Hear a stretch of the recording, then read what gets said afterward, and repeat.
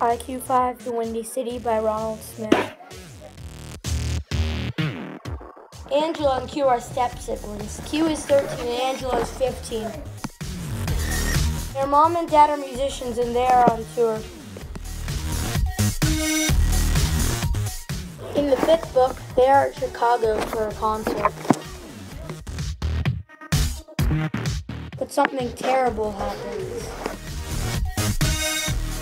Angela and Q are attacked by a terrorist group called the Ghost Set. The old roadie Boone comes to the rescue and saves them. They find out that Boone is an undercover spy/spook for a group called SOS. But soon they find out that the Ghost Cell is planning a chemical attack that can kill thousands. Angela, Q, and the SOS team are planning on a counterattack, but it goes wrong.